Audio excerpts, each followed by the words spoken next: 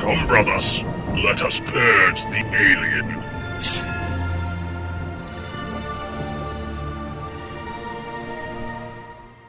Hey guys, welcome back to another Purge the Alien podcast. Once again, Purge the Alien bringing you high-quality battle reports, podcasts, and articles made for you by gamers for gamers. We are here live at the Michigan GT in Lansing, Michigan, staying at the beautiful Causeway Bay Hotel. And we have a good treat for you guys today because we have the entire Purge the Alien staff hanging out with us today doing the podcast as well. The only one that we are missing is Rob, our video expert.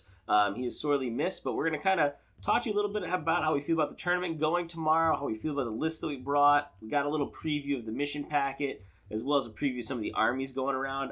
Personally, I am Mike, and I feel absolutely great about tomorrow. I'm going to be competing for best Tyranids. Feel good about the list. Feel good about the competition. Chris, how do you feel about everything? I'm disappointed in myself. I know I let you down. I let everyone out there down. I did not get my Death Guard ready in time, but... yeah, shocker. That's what you call a pipe dream, and I was living it. But reality hit, and I'm bringing Dark Angels, and I'm going to rep the best Dark Angels in the Michigan GT. So if you were listening to the previous podcast, you know Chris set himself an extremely ambitious goal of finishing an entire Death Guard army essentially in 2 weeks. He was planning on painting models that weren't even released yet. So it was very ambitious. He gave it the good old-fashioned college try, but unfortunately did not quite get there. So he's playing his beautiful Dark Angels army as well.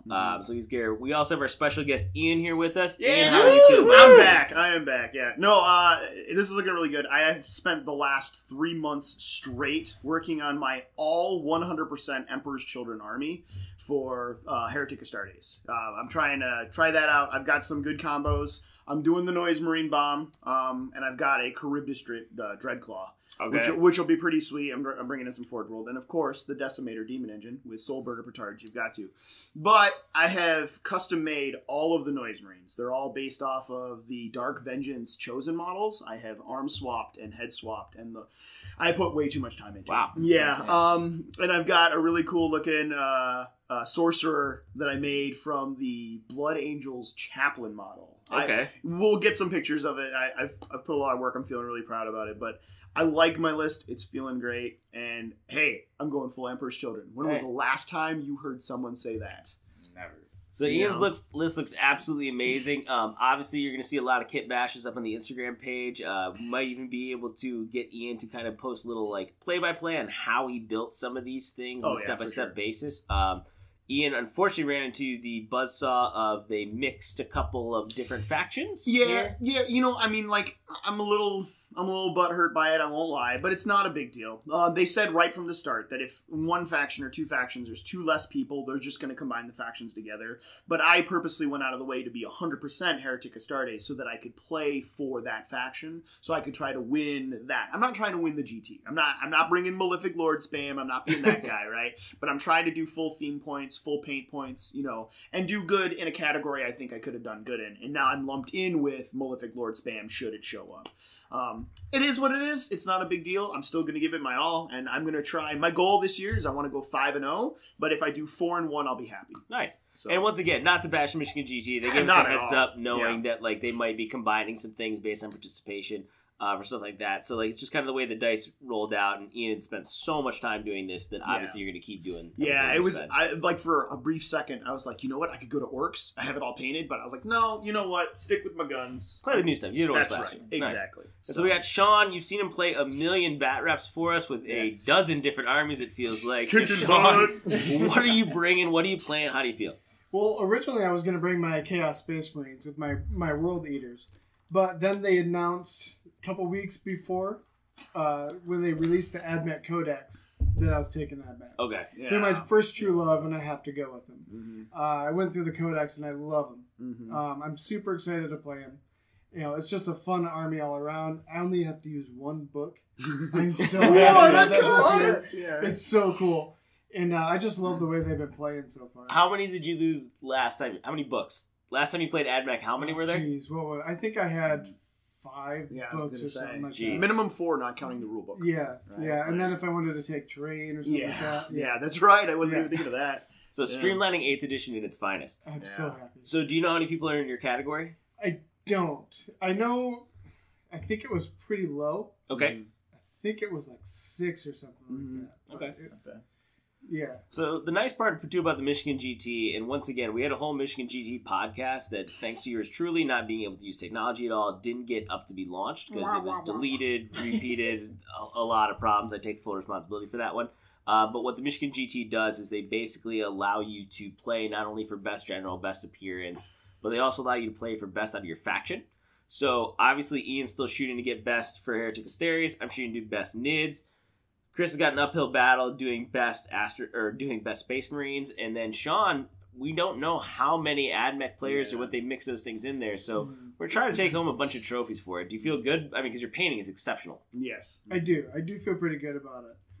Yeah, I played against that wall. It was a brick house. Yeah, that was no joke. I'm bringing my robots up. That's awesome. I don't think you can go wrong with them. And that's what they do at the Michigan GT. It's really nice is when you do the best faction awards, not only the best battle points, but it also includes your sportsmanship, includes your paint, so it really includes everything. So even if, Sean happens to drop a game for some reason, his painting score is more than enough to make up for it. So, we'll watch him bring home the gold, put some pictures up, see lots of trophies go through. So last person here, since we're missing Rob, is Josh, the power gamer himself, bringing Totally. So what are you rocking? How do you feel? What's going on now that you have the most overpowered codex in the world? Yeah, I mean, obviously we're not using that comes out tomorrow. Oh, sorry. Yeah. That's a fair point. Yeah, so obviously we're not using the codex for the GT, right? Way too late for that. Still using the index, but I mean, I just still don't run the power list. I have 20 conscripts. I don't have 40, 50, or anything like that, right? Still have a couple of Lehman Russes in there, 3. So it's not like I'm going to win best Asher Militarum or anything. But you might. You might. You never know. You never know. So my goal coming out of it is to pretty much just be in the top 25%, to be honest. I'll say this. Josh is get a power gamer when he goes, I'm bringing 20 conscripts instead of 40 or 50, instead of being like, I'm only bringing 20 and not 200. Yeah. We're going to see for sure. So, luckily Josh, once again, is an excellent painter, so makes up for all the issues of that part. So we'll get there. Do you feel good going in? Because we had a little special appearance tonight. We had a couple of the people from Purge the Alien play in the team tournament as well. And Josh and Sean played in the team tournament and did pretty well. And Chris did extremely well. We won't ask him how because there's some controversy. I did amazing. I won every game, okay? And that's all I'm going to say about it. We'll just say that the scoring for the team tournament wasn't as transparent as some people would like to be, but once again, they put on an amazing show. I had a really good time this night, and everything went pretty well. So, Josh, wrap it up. Feeling pretty good with everything? No, feeling good. I mean, either way, it's going to be fun, right? I mean, nice. You get 5 games in 2 days. Who doesn't like playing that many games? Right. I've got 2 days off, and it's on a Saturday and right, Sunday. Exactly. What? So, real quick, I know Ian, Sean, and myself were here last year at the Michigan GT. Were you guys the GT last year? No, this is my first one. So this is yours as well? Yeah. Okay, so we got 2 fresh Michigan GT faces. At least. Exactly. Yeah. This year's a record number. It's over 100 people participating. Once again, if you're listening and you're one of those people that doesn't want to play in a tournament, I highly recommend you come out and play Michigan GT next year. You just get an amazing opportunity to play, as Josh mentioned, 5 games with some awesome people in an awesome environment. It's even Michigan State weekend this year, so it's going to be pretty rowdy tomorrow night. It's going to be pretty awesome for that one. So, cool. So one of the things we wanted to definitely hit up and talk to you guys about was a little bit of the missions, but we'll do a quick break, and then we're going to come back for those. No, I'm getting hand signals. Get closer to the mic. Yeah. Get closer to the mic. Mike, get I'm worried closer. you're a little shallow. Somehow I'm the only one that's apparently not talking loud enough, which I've never heard once in my entire life. So that's what hand signals are. You'll never hear Sorry, that from guys. me, Mike. So we're not Shut up. transitioning to a break. Once again, we're just going flying by the seat of our pants. We really did want to talk about the Michigans at the Michigan GT as well. Missions of the Michigan GT. Yeah. And basically, the Michigan GT ran several primers that many of us went to, and they got a lot of amazing feedback from those primers, and they've adapted their missions as such. So these are missions that will be available online for anybody that wants to start their own games at the store. Also, if you're playing your own home beer and pretzel game, these missions are amazing things to start from that are different from the book missions. So Ian, what's the first mission that we're looking at? What are we kind of expecting to play? Yeah, so what I really, really like about this, and you brought up a good point of the whole beer and pretzels kind of mission. So a lot of people I will hear complain about Eternal War missions because it's like, oh, I'm just going to beat up my opponent until the last minute until I can grab an objective and I'm done. I see a lot of people complain about Maelstrom of War missions because, the deck is stacked against me. I draw the wrong cards. So they do a mix of both, and you kind of have to deal with it. But it makes it an interesting game because now you're challenged to handle those Maelstrom missions and be in the offensive/defensive positions when the time is right to get it. So mission 1, it's called the Arrival. For this one, there are 6 objectives because we're doing Maelstrom of War. All 6 of the objectives are statically placed. They're placed in no man's land between the 2 deployment zones, 18 inches apart and 16 inches from the long table edge. So they're basically, 2, 2, and 2 going across. The idea is we're going to draw 3 Maelstrom cards per turn, like your standard. The ones that you achieve, awesome. Any tactical achieve that you don't achieve are, I think, immediately discarded. It says, if at the start of a player's turn, that player has less than 3 tactical objectives, he or she must generate new tactical objectives until they have 3 objectives. But no objectives will be drawn after turn 5. So each turn, you're basically drawing up to 3. At the end of the game, though, each objective itself is worth 2 points. So it's a mad dash to get to objectives and hold them. Me, personally speaking, with the list that I have, it's very alpha/beta strike heavy. So I actually feel like I might struggle with this mission a little bit. But, it is what it is. I'm going to handle it as best I can. But this will be a really interesting. This one, I think, really will separate the cream from the crop, so to speak. Yeah, this is one of those interesting missions that is weird to sort of see as a first mission in a major tournament, primarily because it is actually relatively heavily weighted towards Maelstrom. Yeah. So one of the things about it is if you control an objective at the end of the game, it's worth 2 points. Each Maelstrom mission is going to be worth at least 1, if not D3, which is going to be ranked 2 points per game. You know what? Actually, now that you say that, I'm sorry to interrupt, but they actually don't acknowledge that in here, that if you get a D3, it's worth a flat 2. They've done that in prior years, and I was expecting to see that, but now that I'm looking at the packet, it doesn't say that anywhere. Sure, it could be me making an assumption for that. But then again, they could make a last-minute announcement. Exactly. But one of the cool parts about this mission and why a lot of people have a lot of fun with the Michigan GT, even if you're not bringing the most beat stick list, is because even if you're just able to grab some Maelstrom points by claiming the objectives in your deployment zone, by succeeding in some other ones, you're still going to score points. You're not going to get just wiped off the table. You still have an opportunity to score. Doesn't matter if you're going up against an Adepticon winner or like a beat stick list, like you still can do things. And now, that's nice. The thing that I love about the Michigan GT, everyone here wants to play and have fun, win points, and get prizes and stuff. But what these guys include are back-end prizes, I guess you could call it. And the bonus reward for this is, I shall rise again! It says, hopefully, a bad start doesn't set the tone for the weekend. To make sure of it, the first player that is completely wiped out of this mission wins a bonus prize. To claim the prize, you must raise both your hands in the air and chant, I shall rise again, as loudly as you can. Until the tournament judges come over to your table, that is. Nearly tables are encouraged to enjoy it, whistling, slow clap, the whole 9. But you get the point. It really breaks up the competitiveness. Yeah. I love it. Yeah. I mean, literally, if you get tabled, you're winning a prize. You're walking. Yeah, exactly. It's like, maybe game table's not so bad. It's a pretty cool way to do the prize list this year for everything. So I pretty much like it for that part. Was another one? Chris, Sean, you want to see what's the mission number 2? Here, Sean, I'll pass that over to you. All right, mission number 2 is the hunt. So we went over this in a battle report, right? Yep. And I don't think it has changed too much. No. So the objectives, we have first 2 objectives are placed in the opposites deployment zone. So I put one in my opponent's and they put one in mine.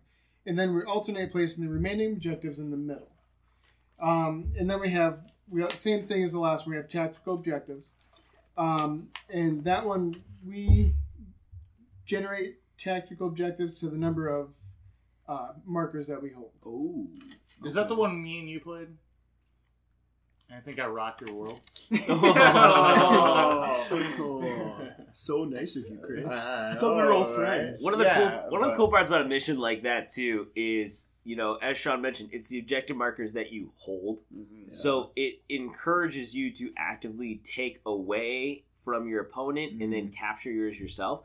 So static play is really not very much encouraged for this one, because if you take one objective and you hold your own, you're generating 4 objectives there too. You're going to very quickly outpace people for the game.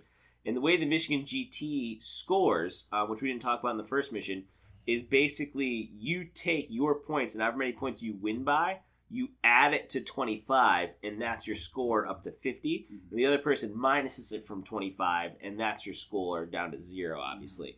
So there's ways, basically, if you're able to, even if you start getting worked, if you can start taking objectives and getting more maelstrom cards, you're going to be able to score points, no matter how good or bad your list is. And that's exactly why I took out my Devastators from my Dark Angels Castle list and added 2 Tactical Squads and 2 Rhinos, so I could get those. A little more Okay. functionality, yeah. Yeah, so you're gonna move around inside the objectives. Yep. Okay. And it's a lot funner, actually. I was testing it out.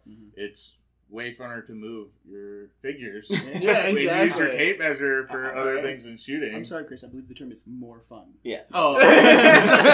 No, it's the most funnest. The most, There the we most go. the funniest. Well, that's one of the crazy parts too about it is you have to have mobility. If you have a static, Astro Militarum gun line, static gun line for any army, you're never going to get more than those 3. And because it's bodies now, if you can body somebody off an objective, you're going to quickly put them in a bad space.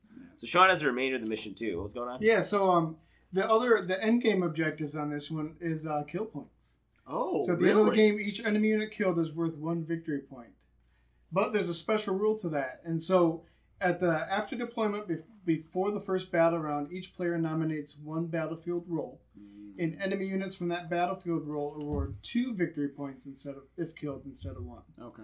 So basically, like, if Sean starts a game and he says, I'm going to kill Flyers this turn, or heavy support, any one of those units that he gets is worth 2 victory points instead of 1. So it's a really nice thing, because if you have somebody's list that's absolutely loaded with heavy supports, transports, fast attack, characters, etc., like, you can pick those units based on what you're going to do that turn and maximize your victory points. So this is one of those ways that mission building helps diversify your list. Because if you're playing against one of those popular lists like that was at Nova, where every single thing on the board is a character, and they're assassins and Celestine and Gilliman and etc., just the Imperial soup, you can just pick characters, and you are going to double up points on those people extremely quick. Well, no, it's not characters like with the keyword. It's battlefield role. HQ, Right? So HQ. sorry. Some of those are elites, though. Was I was. That's a very good point. Yeah, but to go off your point, you can do a quick analysis of your opponent's list, right? Yeah. They're gonna hand you a copy. You can be like, oh, you've got 1, 2, 3 troop choices, and you have 3 heavy support choices. Well, if that's the case, I'm gonna try and kill your heavies because they're most likely gonna kill me back, and I'll get double the points. Yeah. You're running 8 assassins. I'm picking elites. Yeah. Like, that's just the way it works out. Yeah. And so we have the other mission that we're going to talk about is mission number 3. Basically, we'll be talking about the rest of the missions tomorrow, but tomorrow, which is Saturday, we are playing the first 3 missions, and then the 2 other missions are on Sunday. So we just kind of wanted to hit you like a day-by-day event, and then we'll give like a recap tomorrow. So I think Josh has the 3rd mission too. Yeah, sure. So the last one, I guess mission 3 is a churn, which is actually what I think you and I played, Sean. Yeah. So essentially, it's table So wait, quarters. real quick for listeners, what did you 2 play when you played that? The churn. The So, churn. In our battle report. I What think they- armies? Oh, Whatever. yeah. So Imperial Guard. Yeah. Or National And Guard. Yeah, you or did admin Zadnak, for that Yeah, one, yeah. okay. I think that was a recent battle report. Yeah. Maybe, yeah, 2 ago. So if you want a visual of what we're talking about, that's an amazing battle report to check out on the Purge the Alien YouTube page. Yeah, my that was the one where my lone Leroy. Leroy. Yeah. If people haven't seen it, don't let them know. I would just like to say Leroy. that the camera angles are amazing. Yeah, that moving one is awesome. Oh, okay. I'm sorry. All right, so the churn, right? So it's a search and destroy deployment. So essentially table quarters with your 9-inch bubble around the center. But what it is turns 1 through 5. You draw 4 tactical objectives and you discard 1, right, at the beginning of each turn. So you have 3 that you go for each turn. But the thing is that you discard all the tactical objectives that you don't get at the end of the turn. But you can spend a command point to keep whichever one you want. So obviously, if you're getting close to an objective, or if you have a defend, right, you pretty much have to spend that command point to keep it, right? And then the end game objective is essentially holding table quarters. Okay. So, yeah. But the table quarters has a unique thing, right? It does. So essentially, hold table quarters. So I'll read it out loud. So each table quarter held at the end of the game is worth 3 victory points. Hold table quarters by having a unit entirely within a quarter without any enemy units entirely within the quarter. That makes sense, right? Characters with less than 10 wounds and units with the transport or flyer battlefield role may not hold or contest quarters. So looking at the meta, that means Storm Ravens can't, Gilliman can't, Rhino Celestine can't, Rhino, Drop Pods. There's a lot of Demon Princes are a classic example. So a lot of those spammy army lists that currently exist right now can't hold those table edges when you look at it. Yeah. Which is great because it's, once again, the mission packet list was not given out in advance. There were some of the things were talked about during the primers and people had an idea what the missions were. But this is a way for your local scene to help create missions that impact the effect of spam. Because if you're running nothing but a Brimstone horror list with Demon Prince backing him up and like hiding in there, well, Demon Princes can't hold quarters, so you now then have to run those Brimstone horrors across the entire board to get going. So there's some issues with it, and it's kind of nice to see lists actually handle those issues. Yeah, so definitely. Yeah, it's pretty cool. Yeah, awesome. Cool. You guys have anything before we hit the hay and try to succeed in the day? Sorry, I did not mean to make that rhyme. Oh, this guy. You were a poet. I didn't even know. Great. Now stop it. All right. No, I think everybody's excited for tomorrow. Yeah. Excited, nervous, nauseous. Yeah, we'll see. Everyone's got their own goals. Yeah. I think that's pretty clear for everything. Everybody wants to go through different. So we'll give an update tomorrow to see how those goals have gone, see where everybody is standing at. Hopefully everybody is where they want to be at. One of the other things we'll do is we'll also talk about some of the really cool armies that we saw. Not necessarily the top lists, although if something jumps out at us, we'll let you know. But we'll also be posting on the Instagram page nonstop any army that really blows our hair back, that just absolutely looks amazing. I'm going to try and get as many photos as I possibly can. Yeah, we're going to be flooding the Instagram page and probably even the Facebook page with photos as well. So if you're listening to this and you didn't check out our Instagram page, it's simply Purge the Alien is the Instagram page. And you should already have our Facebook page if you're listening to this. But if not, it's Purge the Alien on Facebook. So it's pretty simple. So we'll go over all of that stuff tomorrow with hopefully nothing but good news. Because I'm pretty sure we all expect the top tables to be essentially the most overpowered list that Josh plays, which is, Master Militarum. Total power gamer right here. Yeah, the Leaf Blower's back with some Demon spam, some Malefic Lord spam.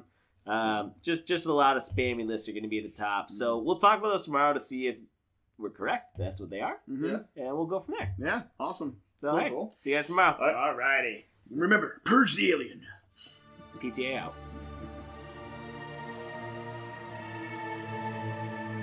Hey everybody, this is Josh of Purge the Alien. As you may know, in addition to our podcast, we also record Warhammer 40k and Age of Sigmar battle reports, and we would love to have you on the show.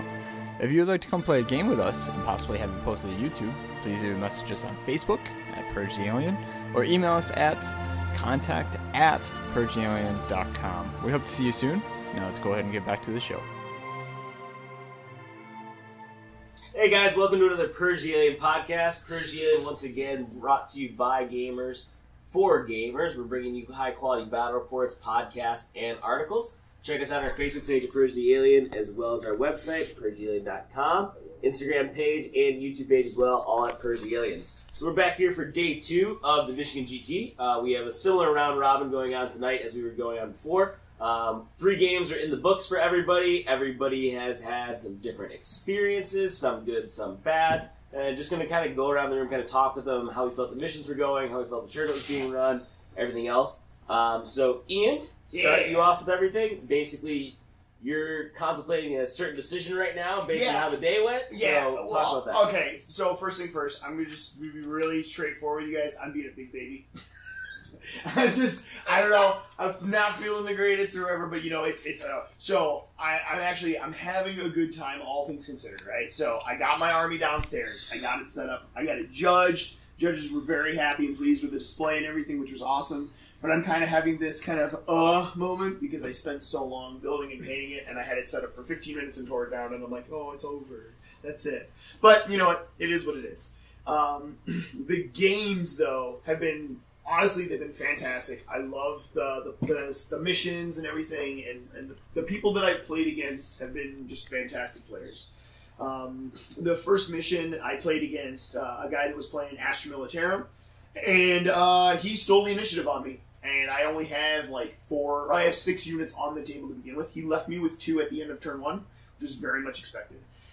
However, I was able to beta strike against him and actually do a lot of damage. I brought it back. The game ended 2-point difference. I had 18, he had 20. Phenomenal game. I love it when games come up that close. It's right down to the end, so to speak, or whatever. It was cool.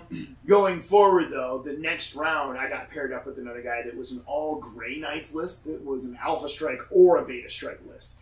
So when I got the first turn, he didn't even ask to seize the initiative. He's like, no, you go ahead. And I have 4 demon units in my Chaos Space Marines army, so he's just like, here's a 3 damage smite, and just burned me down. Now, I still managed to handle it pretty well, and I still walked away getting 9 points, even though I got completely tabled by turn 3. It was... Real quick, for those that don't know the scoring structure at home, you can get up to 50 points in a round, so Ian getting 9... It's not exactly like award-winning, but it's not 0. It's not 0, and I was completely tabled on turn 3. That means he gained a bonus 8 points off of me. Which, good job for him, right? He played the mission and he played it well. We could not draw Maelstrom cards to save our life. I literally got 2 Maelstrom cards that I could possibly achieve. He got 4. That was it. And we were drawing, I think, like 3 a turn. It was a terrible Maelstrom mission. But it was kill points, and I'm playing Chaos Space Marines and he's playing Grey Knights, right? But the last game I played against, which was really cool, was a mirror match army. So I am 100% Emperor's Children with Noise Marines and Obliterators, things like that. And the guy I played against went full Alpha Legion, but he had the 20 Noise Marines. He had the 2 squads of Obliterators. He had Cultists. He had the same Sorcerer with a jump pack. Like, we even had the same Demon Prince with the same, it was crazy. It was kind of cool. But the main difference was he ran 6 Cultist troop units, and I instead took a Charybdis Dropclaw from Forge World and a Decimator Demon Engine. And I won't lie, they really pulled their weight in that game. At the end, all I really had was my Demon Prince, the Decimator, and 2 partial units of my Obliterators. And I just managed to hold all of the board except for 1. And the one that I couldn't hold, I just made sure that I could contest it. So he couldn't have it. So I got, 6 or 9 points from that alone, and then I was just rocking it on Maelstrom. So I got back, and I ended up with 40 points. So got 23 points the first round, 9 points the second round, and I got another 42 points. Not the greatest, but I'm doing pretty good. And so what is your decision that you're making? My decision is whether I want to stay in the competition itself or go home. So this was something that we actually talked about prior, is that they merged the factions together. And because I'm no longer just Adept or Heretic Astartes, I can't compete for that. I'm actually competing for all Warp Touched and Chaos ones. There are a lot of phenomenal players in this that are playing Chaos right now. Mm-hmm. And I'm literally 80 points behind the top guy, and I'm 24 points behind the guy that's in front of me. Yeah. So I would have to win my next game and him lose my game just to jump up 1 place, and there are 4 people above me. And that was something that was it's fair about the Michigan GT, and we talked about it in the previous podcast, is they do the right thing, which is essentially award every faction a prize at the end. And I mean, it's usually quite a large prize, an award for winning your best of your faction. Most of the people that we brought from Purge the Alien are not exactly playing power codexes, except for Josh. He's the only one. Got him. He's running Astra Militarum. It's what's on the top table. So really, most people are playing to win their faction prize, or they're just playing to have fun. Yeah. Really, one of the two. Ian is choosing to forfeit fun and everything else. Well, no, that's the thing, right? I'm here for both. The whole reason I'm here is to try to win my faction, and my faction got absorbed into another faction. So I'm just kind of what do I do, right? My battle points are going so well. I did get a lot of pain points. According to the judges, I got 110 out of 120 possible. And then, of course, bonus points. So I did pretty good there. So there's totally a chance that they could call me down and be like, hey, we'll want to do a vote or whatever and get, better painted. But I don't think I'll necessarily get best painted, which I'm not going for that. Like I said, I was just trying to go for the faction. And the fact that my faction got rolled up, I'm just, If you haven't played a large tournament before, day 2 or day 3 drops are extremely common. Mm-hmm. People that are out of it, people that want to free up their day to do other things, if they're partying somewhere else in the location that's not as beautiful as Lansing, will oftentimes do some of this stuff. But one of the other things that was key, and Ian talked about it a little bit with the units that he had that excelled, and we'll go over this later, is how basically just broken Forge World is right now compared to everything else. And, we'll talk about it like I a won't little bit. agree with that, but I won't disagree either. Everyone from top-tier players to bottom-tier players Yeah. basically can just recognize that Forge World, frankly, just has no clue what they're doing when they're writing rules. All of the indexes are relatively looking good, but the moment that you bring in Forge World, it is exceptionally easy just to find things where like the authors were clearly intoxicated when they were writing rules, because they're just flat out better than not only anything in the codex and index that they had options to take, but also better than almost anything in the game. And it's just weird the way they would choose to do some of those things. When we go around, when I talk about a little bit more about my games, I'll mention a couple of them. But we got Shawnee McShawn over here. Talk about some of his things. Sean, how's it been going for you? It's been going great, actually. I'm doing about what I expected. So my first game, I didn't win, but it was a fun game. I went up against the Custodes.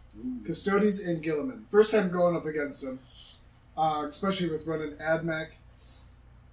And he had 2 Land Raiders, and I basically couldn't scratch him. I put so much shots in there, I just wasted a whole bunch. But eventually whittled it down, but he ended up getting the win by, I think it was 11-5, something like that. So I got a minor loss on that one. The second game was pretty cool too. I went up against the Thousand Suns army. Excuse me. And that Thousand Suns army looked really familiar, didn't it, Sean? Yeah, right. It was at the Golden Rhino. Yeah. And I actually managed to get a win off of that. I got to kill Magnus. That was cool. Unexpected, but it took a lot. He kept Killing a Primarch, that was fun. Yep. That's right. He kept forcing my robots into combat, so they basically didn't shoot other than Overwatch, which I took out about half of his wounds in Overwatch with my robots. Awesome. Yeah. Jeez. So okay.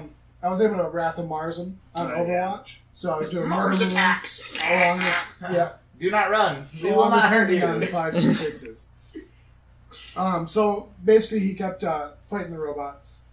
And I just kept pulling out of combat, shooting. He'd charge again. And they were tough enough to withstand it for 3 turns until I killed them. And then after that, I shot. That's the objective, the one where you have to pick a unit. And, Sure. So, for people that don't know, one of the missions in Michigan GT will post them online.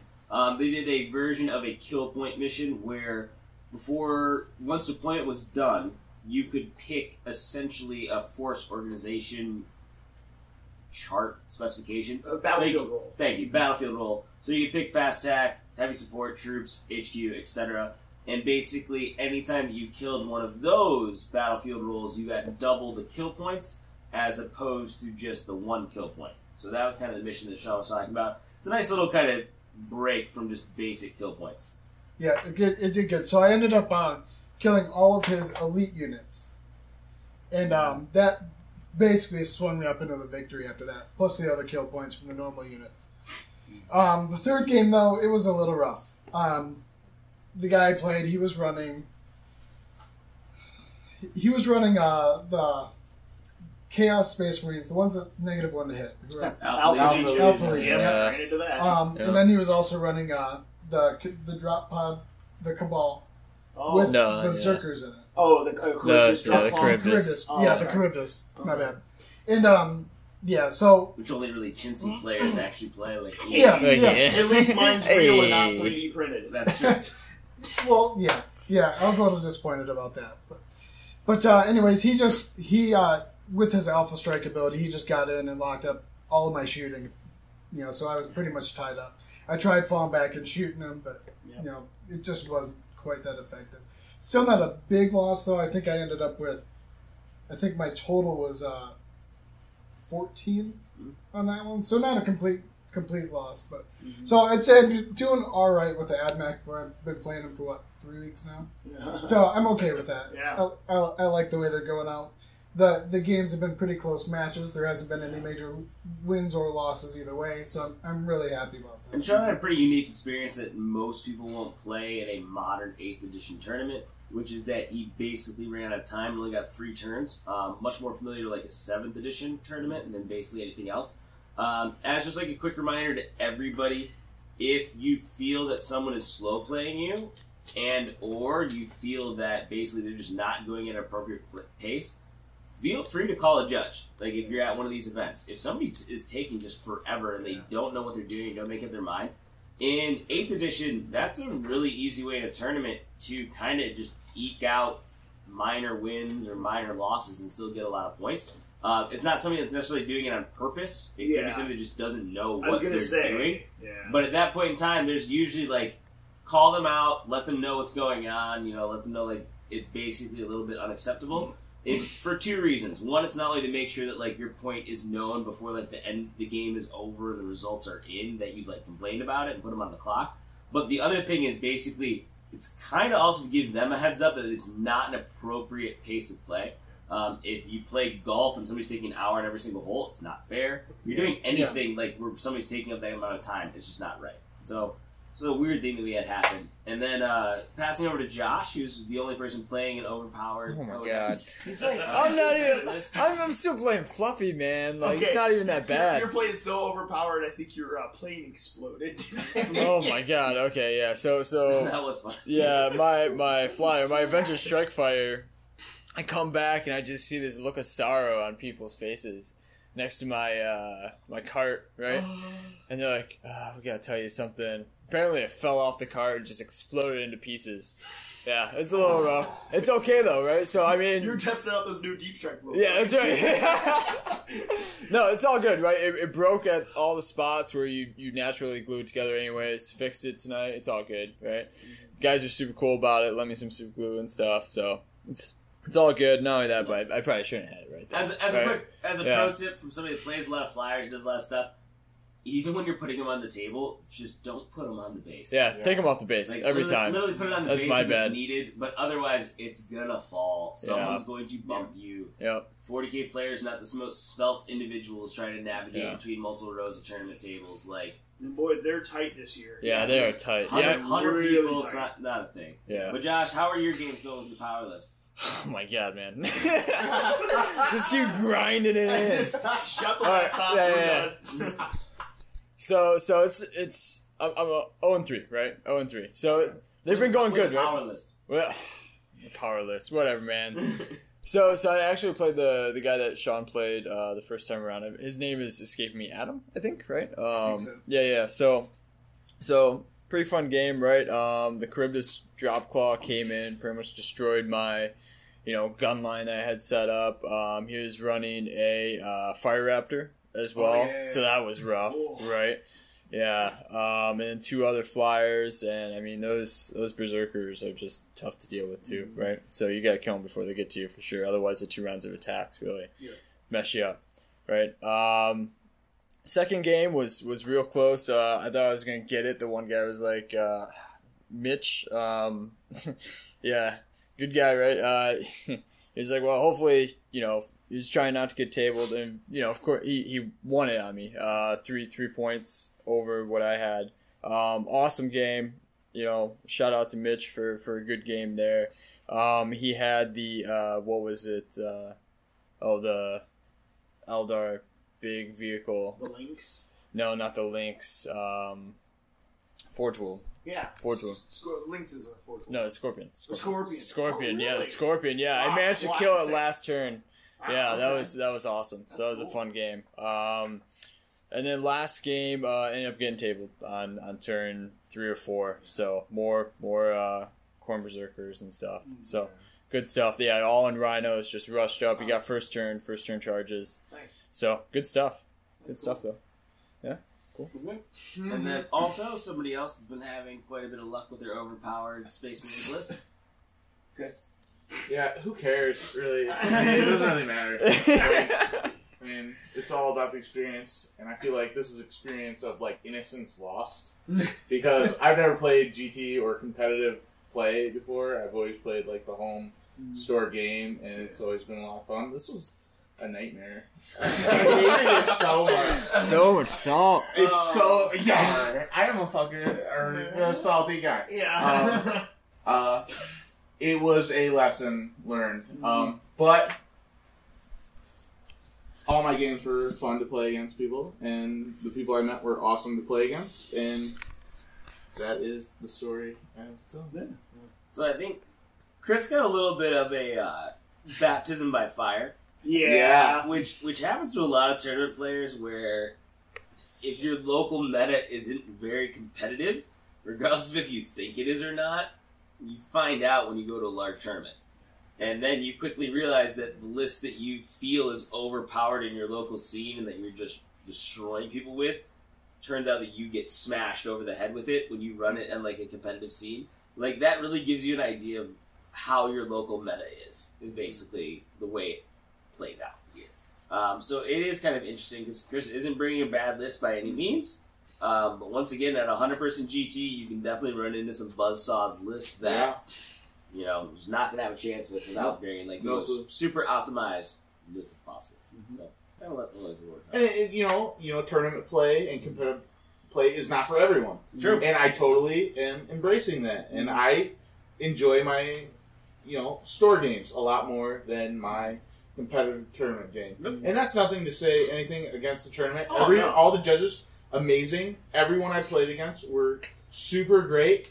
It's just not my style. I don't like playing against Forge World nonsense and Constantly. We'll talk about that. you know. And I just like the casual game, and I finally have realized that, and I'm accepting that. Yeah. And I think that's okay because I think sometimes players kind of feel like they have to be competitive and they just can't fit in. And I think it's okay not to fit in and play the game you want to play. And I am an advocate for playing the small town game. There you go. There you go. And that's the thing. If nothing else, you get 5 games in a 2-day period, which a lot of people can't say they do that because it's really hard to schedule those games usually outside. So it is nice to be able to get those things in. For me, this will segue really well talking about Forge World. My first game that I played, it was a classic 8th edition game where I went first and essentially tabled him in 2 turns. He hid Amadon behind bunkers, which just allowed me to just collect all the objectives. Because I couldn't table him really because he just hid Abaddon behind a wall. So I got full 50 points there. I'll skip the second game for right now. Third game I am super salty about because I was completely sober and did not make wise decisions. This is why we eat food. Which is it keeps us alive, nourishes our brains. Which is both uncharacteristic mistakes and odd. I blamed the heats of the room. It was really hot. Yeah, it was hot. My face. I don't know what it was, but I'm going to say that it was heat exhaustion or heat stroke because I made a lot of questionable decisions. I let my opponent go first. I did a lot of weird things. Long story short, I did not win that one. The middle game is kind of the one I want to talk about because it ties into everything that we mentioned with Forge World. So after going 50-0, I basically was at the top table and I was playing Josh Death. People have probably seen him in a lot of different podcasts or Bell of Lost Souls, Frontline Gaming. He won the Michigan GT last year, one of the top ITC players. Funny part is he brings a kick-butt list because he exploits a lot of loopholes, but he's also a really fun guy to play with if you're going in there. So it was a really good time that we had. I got 14 kill points in the very first turn, so was definitely able to punch well with it. But then basically what happens is I destroyed almost half of his army in the first turn, and then all of his Forge World units came in. And he is one of those guys where he knows something is broken and will readily admit that it's broken. And he has actively been trying to campaign both in the ITC and the Michigan GT to ban Forge World because Forge World is just so over the top in certain things that it's just beyond recognition of anything that you know for 40K. You're playing a local tournament, at the very least, until you can see it, you should play 0-1. Michigan GT should have done it. They've done it every single year except for this year. Don't know why they made that decision. I'm sure they regret it because Forge World has been the #1 complained about thing about the GT, as you've heard from everybody going around. The other thing is just flat out, Games Workshop does an amazing job in 8th edition creating the indexes, creating the codexes, regardless of what you think about like Josh's overpowered Astro Militarum, like they're doing a good job like with them. And the problem is that Forge World people just have no idea apparently how to write rules. So one of the things that Josh Death ran against me multiple units of is essentially there are 56 points for a 5-man squad, including somebody that can give orders, of Elysian drop troops with 4 rapid-fire plasma guns that deep strike. So essentially, you drop them in no matter what, you're in rapid-fire range, you're hitting on 2s, re-rolling 1s, plasma guns that are strength 8, -4 for the Ren, -3 or 4. Yeah, it's -3. Yeah. It's 3 or 4, I don't remember which one, but it's just a flat 3 damage. That's under 60 points. So you can literally just take any one of those and they will immediately erase any monstrous creature that you have, because it's 8 shots, wounding on 3s or 4s at the most, and flat 3 damage when you're not going to get a save. You just, literally, it's a 60-point unit that just drops in and just destroys things. He also ran the 2 Forge World Punisher flyers, which have, for some reason, they're under 200 points. Their main gun is a 40-shot. It's 220s. Yeah, right? it's 220 Punisher cannons or something like that. So you fly across the table, it's 40 shots, hitting on 3s, strength 5, so like you're destroying all chaff. Under 200 points, that is T7 with 14 wounds. I mean, like, just, once again, just some of the Forge World stuff is broken. I don't know where Forge World got off on their math.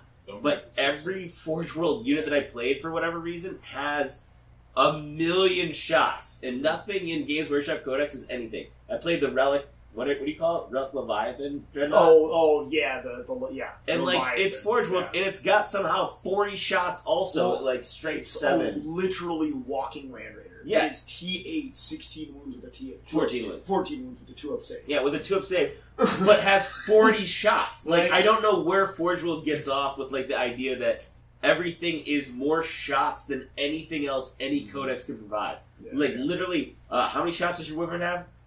46. 46? Mm-hmm. So, if Josh is rolling average, you're rolling 12 hits. 14. Yeah. 12 to 14 hits. Mm-hmm. So it literally 14 shots, then hitting on 4s. Yeah. Rerolling, but yeah. It's literally rerolling wounds. It's literally taking you 3 to 4 Wyverns to get the same impact as one of these flyers for half the cost. With all the mobility, more wounds, everything else, less slots, like everything. Hard to hit. It's still hard to hit. Yeah, you're talking about the Vulture? Yeah. Vulture? Yeah. So, if you're playing in your local scene, just dial back Forge World for a little bit. A lot of people will get online and say that that's an overreaction, that Forge World isn't really that big of a deal. Mm-hmm. It legitimately is if you're not playing Chaos or Imperial. If you're playing a Xenos army, you don't really get a lot of Forge World that's going to smash face. You're giving just more advantages to the 2 top armies anywhere. It's just something that needs to be stopped. And I know that every single person around the table so far has had a bad experience with Forge World solely just because of how broken the rules are back to the edition. Anybody else want to toss in? The only thing I would say is, like, there are a couple of units that are, like, that Forge World have. Like, the other one that I run is a Sonic Hellbrute. Sure. It's basically, it's got 2 Blastmasters on it, but it's an FAQ entry. It's not even, like, it wasn't there. Mm-hmm. They kind of forgot about it. Right? Yeah. But the thing that I like about Forge World stuff, and this is me as a hobbyist and collector, is a fantastic centerpiece. But that's why I own 1 of each, and I don't spam 5 Decimator Demon Engines. You know, I think the issue is that for a lot of them, especially when you're just looking at like looking at the Elysium drop troops basically that you get for them, is that it's literally a guardsman with the plasma gun.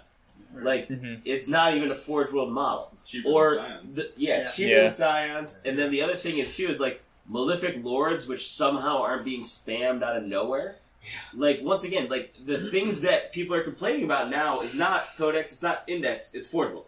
Yeah. It's back to 5th edition again, where like they didn't know what to do, and everyone's running a Red Scorpion Librarian, so you can pick all your powers and like everything else. Like it's you're getting back to that point. GW will never do anything about it, so it's really at this point up to tournament organizers to do. Yeah. So whether it's a flat ban or if the ITC wants to step up, like they did a couple years ago, which I don't want to, whatever intern they forced to do this, to have them do, where they did an entire list of what's approved and what's not. That's insanity, but if somebody wants to do that, I'd love to see the list. So it's pretty interesting. But something has to be done about Forge World just to give everybody a good time. And the funny part is, by the way, when I played Josh, because it was the best game I've had probably in the last 2 or 3 Michigan GTs, because he was an awesome guy to play against, you know, even he's sitting there campaigning against it. Like, he's being like, I was like, wait, they do what? And he's like, yeah, they're unbelievably broken, like, no one should play them. But the fact of the matter is, he's one of the top tournament players in the ITC. If he wants to survive the top tables, he's going to bring them, because frankly, you don't know if your opponent is not going to bring them. Exactly.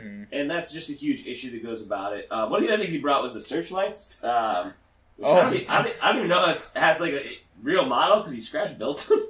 But it's basically like an Imperial Guard unit that you just point, you get +1 to hit, like the unit of the searchlights. I don't think they make them anymore for Forge World. Wow. It's just, you just point like 40 points a model. So it's basically like, this is kind of what... 36, we found that. Oh, 36 points? Okay. With a heavy bolter. Twin heavy bolter, 36 points, and with the searchlight. Yes. So it's kind of weird because, once again, this is the difference between Imperium and Xenos and everybody else. Somehow, you know, Josh's broken Codex and Index got basically marker lights from Tau. Yeah. for no points that don't roll to hit. You literally shine a flashlight. It's pretty incredible. So once again, Forge World, use it at your peril. I mean, the models are amazing, though. I mean, I love the Forge World models. Yeah, it's just the rule sets are a little tough, right? I mean, I ran my Avenger Strike Fighter, which isn't, like, amazing. 2 las cannons, 2 auto cannons, and Avenger bolt cannon. Right? And actually, yours actually kind of has a problem, too, because it doesn't have the... It doesn't get +1 to hit against... It's always -1. It's always for -1. all of its weapons are heavies. 5s or 4s. Yep. Yeah. So 50-50. Josh, Astromilitarian player, using Forge World. Oh, God. Never hear the end of it. I know, right? Out there. Yeah. All right, well, we've got 2 more rounds tomorrow. That Ian will I may or may not be here. If you go, this guy. Yeah, right. Let's promise. Yeah. I think everyone here is just kind of playing to do it. I am technically still in the running for best Tyranids, even after a debacle of a 3rd game. I'm currently 11 points behind the person that is sitting behind me that you might have heard cackling in the background. Hey, Ryan. So it'll be a very interesting day tomorrow. One of the advantages of playing so poorly is hopefully I will get a baby seal that I will be able to club over the head. Baby. So I've never heard the term baby seal until I came to this tournament. And Mike's just been throwing it around like crazy.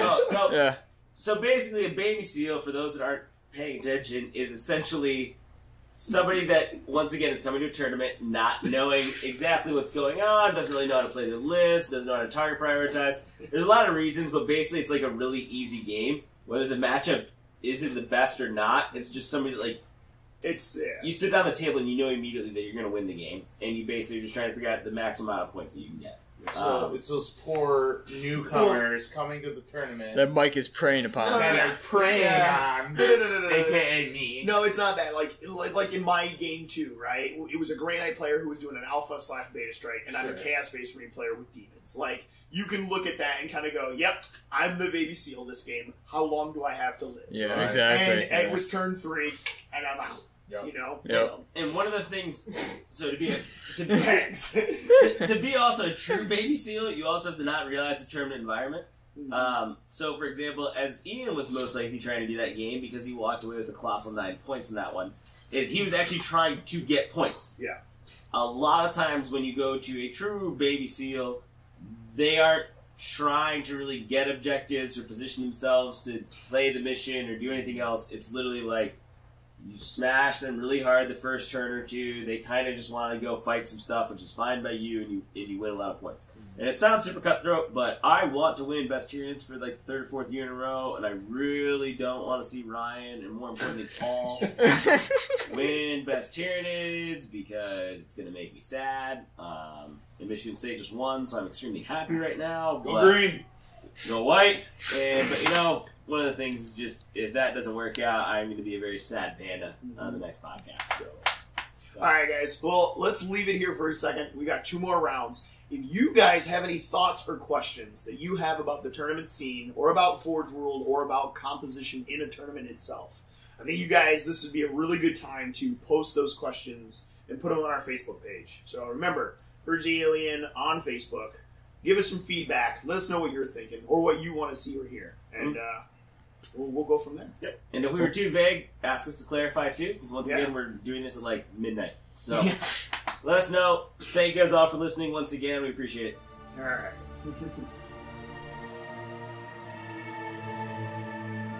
Hey guys, this is Josh again, and on behalf of everyone at Purge the Alien, we just wanted to say thank you.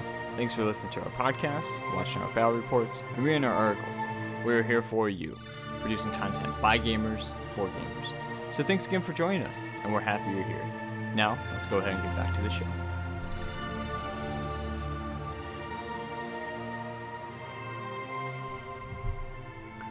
Alright, hey guys, Josh here from Purge the Alien. Sitting here with Ian. Hello again. Hey.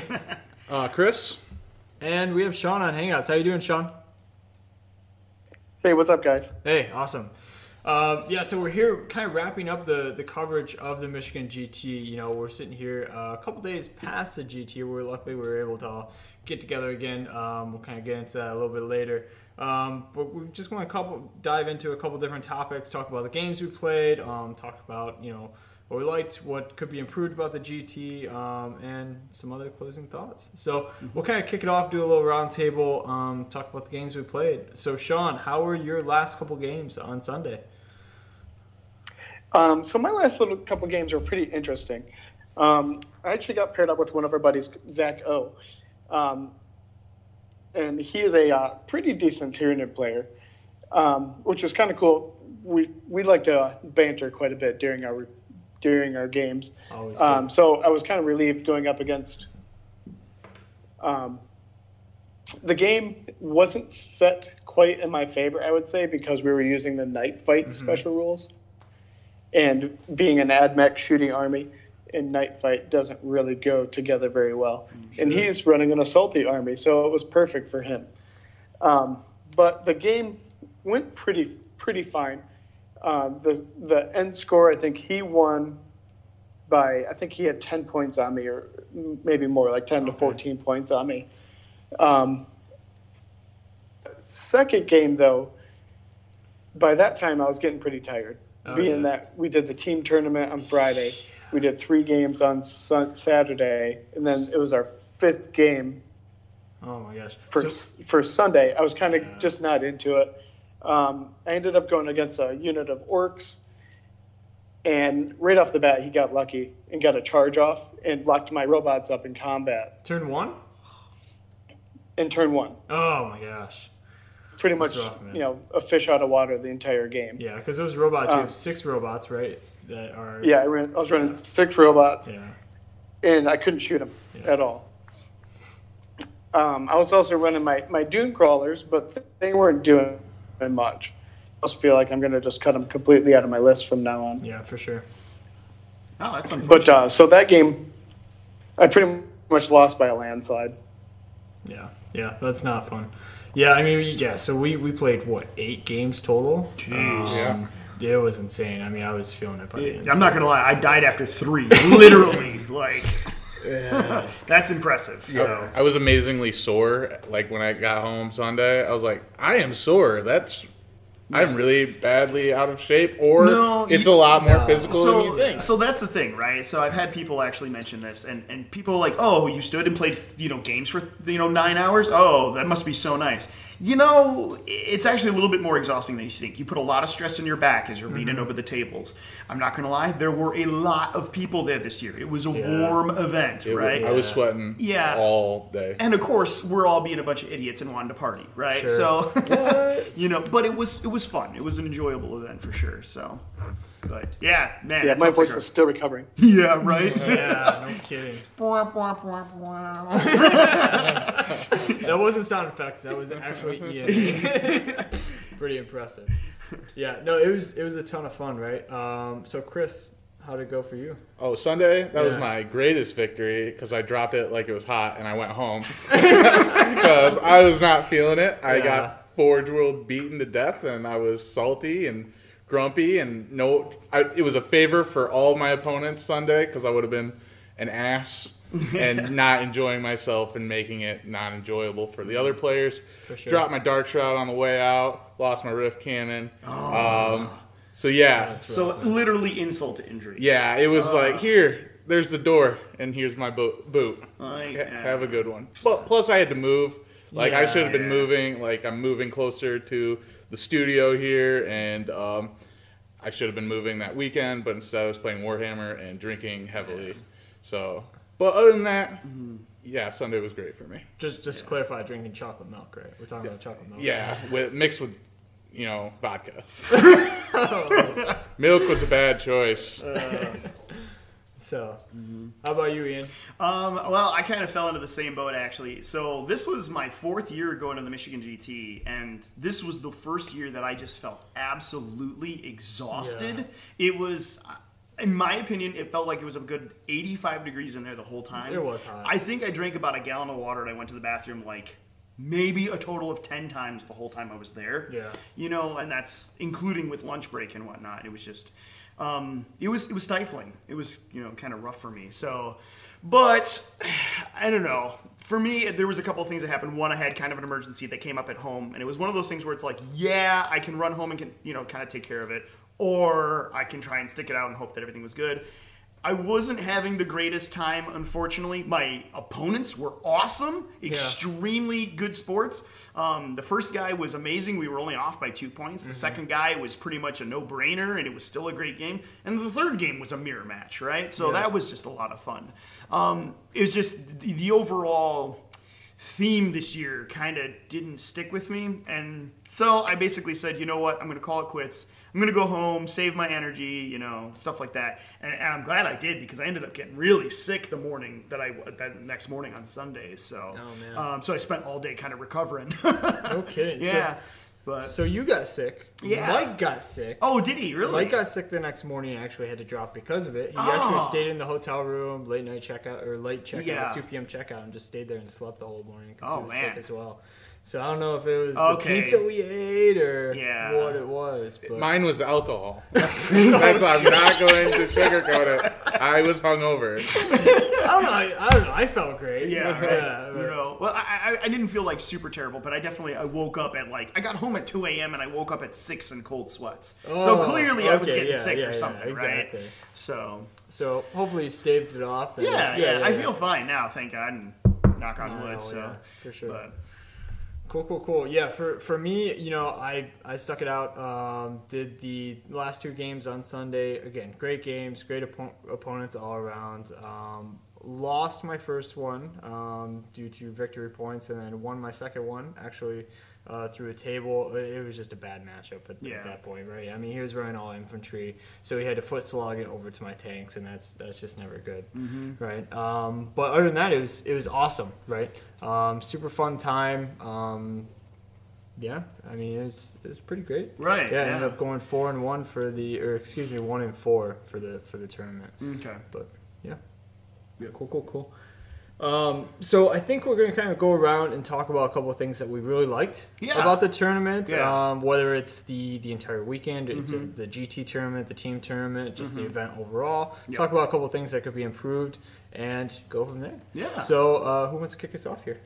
I'll start if you guys want. All right, do it. So, all right. So, like I said, I've been to the Michigan GT. This is my 4th year now. I love this event. This is the one big event I can look forward to every year. They do a painting contest. You have your army display, and then you play 5 rounds of 40K. Who doesn't love that, right? So, it's seriously, even right now, I'm sitting here right now, I'm going next year. There's no question about it. I had a lot of fun. This was honestly the first year I felt like, I know I only played 3 guys, but I knew a bunch of the guys that were there. But I didn't run into one guy that I felt like was, wow, where did you come from, right? Everybody was super, super cool. Yeah. And even if they were running that really, really OP list, they told you up front, they're like, hey man, look, I'm here to try and win the tournament. Here's my list. Here's what I do, just so you're aware. They were right up front with you, and I think that was very polite. I would not give anybody less than a gold star, on this. So I really enjoyed the atmosphere and what everybody had to offer at the event. So awesome. Any other thoughts? Chris or Sean? Yeah, I just completely agree with what Ian has to say. Really cool. I had a lot of fun just hanging out with a lot of our friends that we knew. Plus meeting a lot of new people from the area. Yeah, for sure. The one thing I really love, and obviously this is something that they don't necessarily control, is the location, right? Yeah. I mean, the fact that it's in Lansing and we're based out of Ann Arbor is just amazing. You can drive an hour up, right? Get there. I mean, we obviously still stay in the hotel and everything, but it's just super cool to not have to drive down to Adepticon for 4 or 5 hours. Exactly. So it's awesome that we're starting to get more and more local tournaments, right? I absolutely love that fact. And the location, I guess the hotel that they had at was pretty good on the inside, right? They had, pretty much everything you can think of or want, right? We played in a pretty nice suite, pretty awesome. And then again, the GT was, it was a lot of fun, right? Yeah. The team tournament was a lot of fun. We ended up playing Chris and Gino. Sean and I played Chris and Gino at the end, so it was a nice kind of little kickoff to the weekend. Yeah, right? it was my favorite game. Your favorite game. Boys away from home. So, any other thoughts about anything that you guys really liked about the GT this year? It was just like, this is the last tournament I've been to was a Rogue Trader tournament in like 3rd edition. Wow. So it's crazy to see how much the game has changed and the competitive structure has changed. Yeah. It's a lot less it's not less friendlier, but it's way more competitive. It's way more cutthroat. Yeah, it definitely is. Whoa. And it was. I'm going to say that even compared to 7th edition, to be perfectly honest. I was surprised with some of the stuff that was coming out of there. I shouldn't have been. I should have been on the internet more. Shame on me. It's good that you weren't. Yeah. We appreciate it. Yeah. Exactly. I know one thing that Adepticon has is more friendly type tournaments. So maybe that's something that they'll incorporate in future years is, do a 2K friendly tournament or whatever it is. That way you don't always see these OP lists coming out, right? So cool. Any other things that you think could possibly be improved for next year? Yeah, I think there's definitely some room for improvement. Yeah, sure. So the number one thing that I'm going to jump at is probably one of the bigger issues, I think, at least in my opinion. I asked a couple of people and I had some agreements with that. They did a lot of last-minute changes, and a lot of them were over the deadline or on the day of. And that really, to me, that's not very fair. So I went to the event looking to do the full display and the painting contest and then play the tournament, right? Sure. And try to win my category. So I show up Friday evening and I find out that if you have duplicate units outside of troop choices inside your army list, you get docked points. Yeah. And that was not something that was made very clear at the beginning, because I had actually had a prior list that would have had extra troop units and a rhino instead of my second obliterator squad.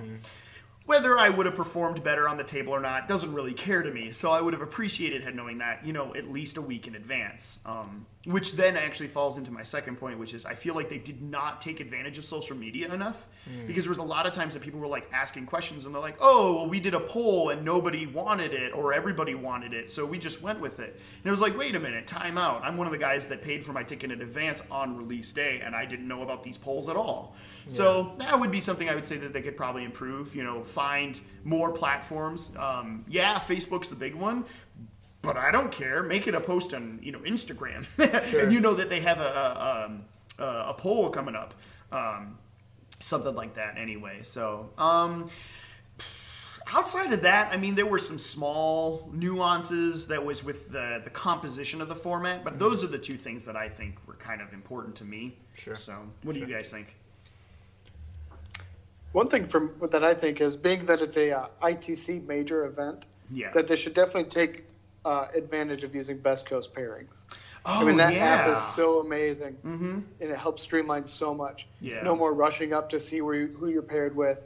It's just go straight to your phone. You don't have to cram through everybody, walking around through displays of models. For sure. It's on your phone. You know where to go, and boom, you're done. And being that it's such a large event, I do think they really need to take advantage of that. Yeah, I completely agree with that, Sean. And I think, and one of my favorite things is you can go back and look at people's lists, right? So if you want to go back and look at the top players and see what they're running and try and maybe you need to step up your game a bit, you can go back and look at those lists that they were using through that app. Yeah, for sure.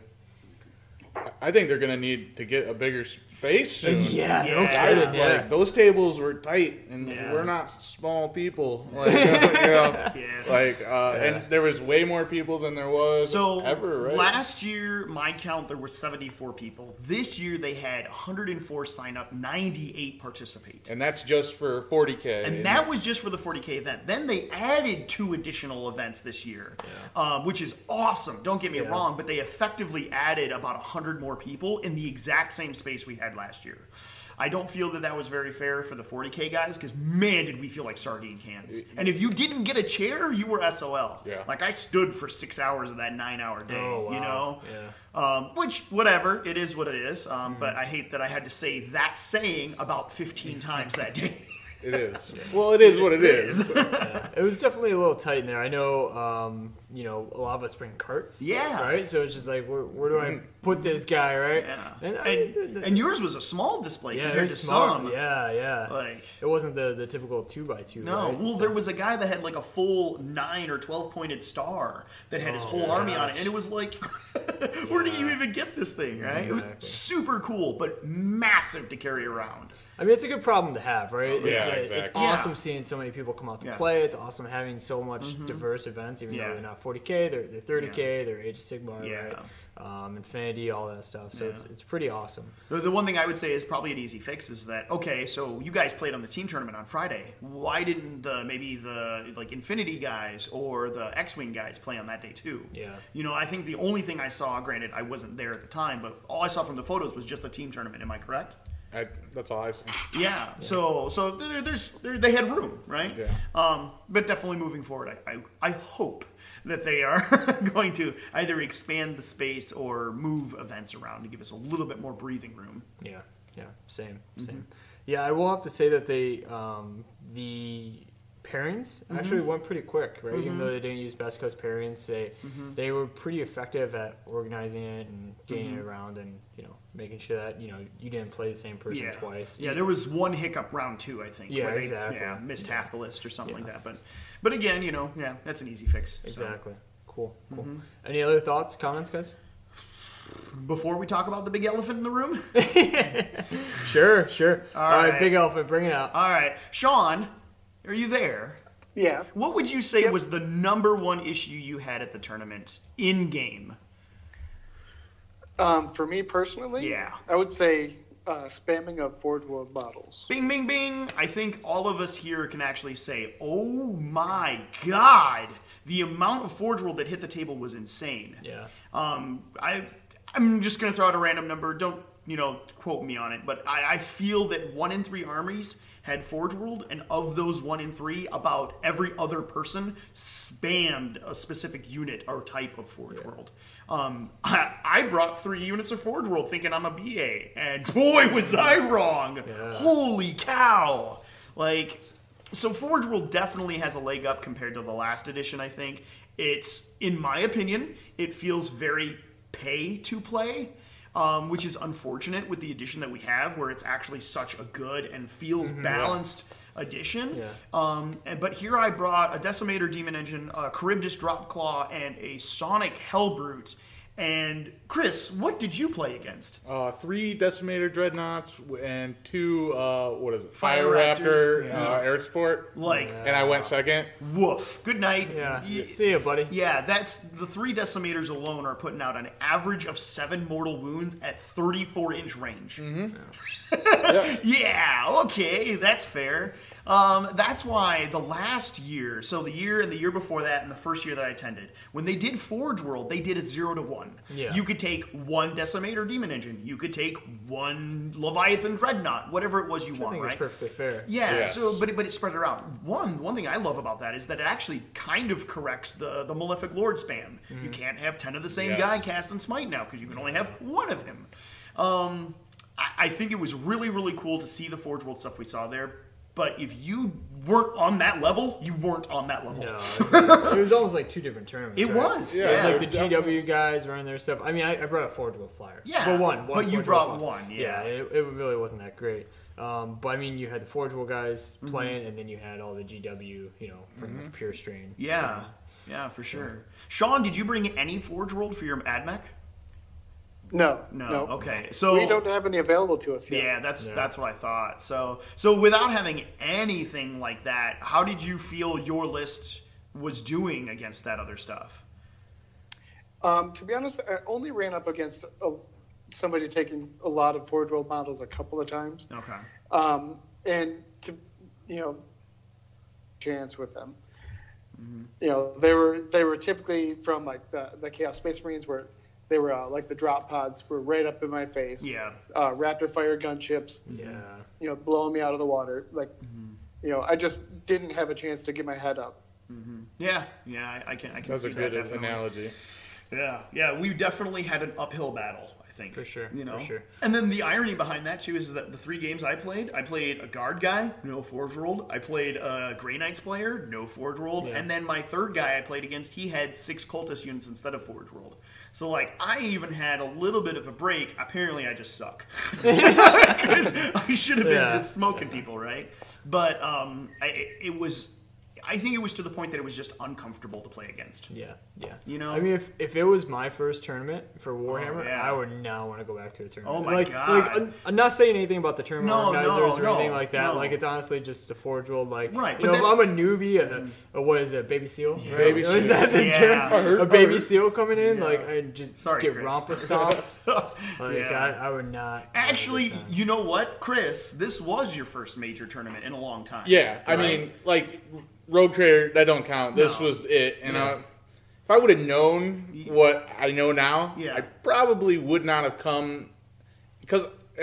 Even if I had the chance and the money to bring Forge World to the table, that's just not the style I like to play. I feel like it's 2 game systems mashed into one, and one is far better than the other. And I like my Codex and my BRB, and that's it. Get your trash and go play somewhere else. You're not wanted here. And that's I would like to play in another competitive. I like to compete, and I like to do that thing. I just like my game. I like Warhammer 8th edition. Period. No Forge World. Get that out of here. But I would like to see a non-Forge World tournament, and even if you limited it to 0 to 1, I think that would change everything too, and I wouldn't be crying as much as I'm crying now. Hand me the tissues, Josh. Did you seriously just look for tissues? I did. I don't know if there's any down here. Oh man. No, I mean the models are amazing though. I still want to get a bunch of Forge World models. They're all on my list. It's just you have to know what you're getting into. Right. I mean it was clear that Forge World was allowed. I mean they capped the power level at 35. I think it was our expectations that were kind of off. We just were not aware that there'd be so much. Right. I mean, Mike, I think he said he played against a guy that had 2 Leviathan Dreadnoughts with the cannons on him. Yeah. So he's putting out 24 shots a Dreadnought. Oh, my God. Yeah, at strength 8. Whoa! As a Tyranid player, even with a Malanthrope, how do you deal with that? Exactly. It's a shame he's not here to answer it. But so I do have one small gripe that I want to say about the Forge World stuff, okay? So this was clearly not a GW-sanctioned event. This was totally locally run, and I love the guys that do. Paul, Bill, Jeff, they do a fantastic job. I don't want to be into their shoes, right? No. But I'd like to be there to help. The one issue I have the most is they allowed counterfeit models. When a guy's walking around and saying, hey, I 3D printed X Forge World model for $10, that is almost disrespectful to me. Yeah. Right? I spent the money. I worked hard to get the Forge World model, to have it shipped from England, to paint it up within time, to have it in a display board. Yeah. To basically have my nose rubbed in it. And then it takes not even pay to play anymore. Yeah. It's just win. Yeah, for right? cheap. And the guy I talked to, he was really, really cool. I'm not giving names, because I don't want to, be like that. But as an event organizer, I think me personally, if I saw that come into the Golden Rhino tournament, I'm sorry, but no, you cannot play with that model today.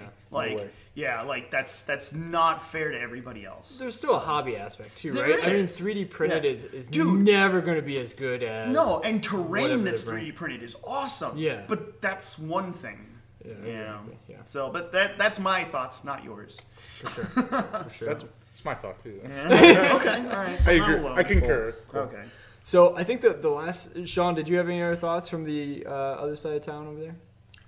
No, I think that pretty much covers everything. Cool, Okay. cool. I think the last thing we had really on our list was the charity raffle. Yeah. Yeah, how cool is that? So essentially, Purge the Alien donated a army, a Adeptus Mechanicus army, which was pretty awesome, pretty well painted, right? So that got won by actually somebody we know. Yeah, CK of all people. Yeah. Like, congrats, man. Like that's awesome. That is amazing.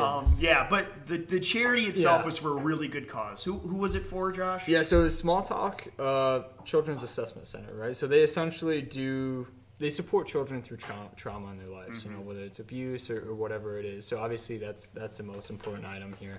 I think they raised quite a bit of money towards it. So That's cool. It's pretty amazing. I think I saw them count it up. It was pretty high. Yeah. Whenever you can do something with your hobby and then you're helping change the world for the better, that rarely happens. You know and what? when you can do it, it's an amazing feeling. Even if it's for one person, right? Yeah, exactly. And this went to an organization that helps a lot of young children and young adults in problem situations. Yeah. So that was really good. So Pretty amazing stuff. Yeah. So, shout out to the Michigan GT for, setting that up and Yes. organizing and actually Yes. doing that charity raffle. It's awesome. So yeah, Cool. and for all of you that are listening and that you did participate, thank you. Exactly. Right. Yep. Even So if you yes, didn't win we anything, provided the yeah. army, but you provided the money that went to the charity. Exactly. Thank you.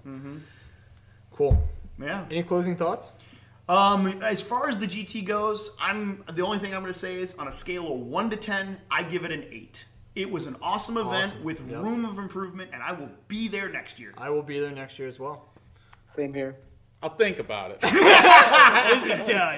right. That's right. So Cool. Okay. All right. So one last thing we want to introduce. Now that the GT's over, right? Yeah. We want to get into let's get all the kinks out, right? Yeah, Chris, let's do this. Me and you want to do a narrative game? Yes, I do. All right. I've been waiting for you to ask me that my whole life. Yeah. So you guys are gonna have to have me on more often because this is awesome. I love helping set you guys up and everything, but I want to come back and I want to do some narrative games. So. I want you to do that. Yeah. Okay. So Josh, I'm gonna play you. Yeah, Chris, I'm sounds gonna good. play you. Yep. Hey, Sean, what are you doing? Playing you. All right, there we go. So stay tuned. I think that'll be fun. I want to do that. So Awesome. So we'll prepare that narrative. yeah, I want to do campaign. 40K to clarify. Yeah, 40K yeah. narrative. not just leave Yeah. everybody on the hook there because For I've sure. got a really cool Emperor's Children army that I want to play with. Yeah. So And this will motivate me to paint my Death Guard. yeah, there Because we go. apparently nothing is Yeah. doing that yet. It's got to come Right. on the channel, man. I've I been know. waiting. I know. Plus- I'm dropping the ball. Plus, I have 2 new worlds for us to play on. Are these like hidden secret worlds, or are these worlds you've created? Both. Nice. Yes. Yes. The answer is yes. Yes. So cool. All right, guys. All right. Well, thanks for tuning in, guys, and we will see you next time. Yeah. We're Purge the Alien. Find us on Facebook, YouTube. We do battle reports. We do a bunch of things. Instagram. Our own webpage. Oh, I guess we have a website too, huh? Yeah, right? Yeah, purgethealien.com. Check us Yeah. out. For gamers, by gamers like you. There you go. Awesome. Thanks for listening, guys. Catch you later. Bye-bye.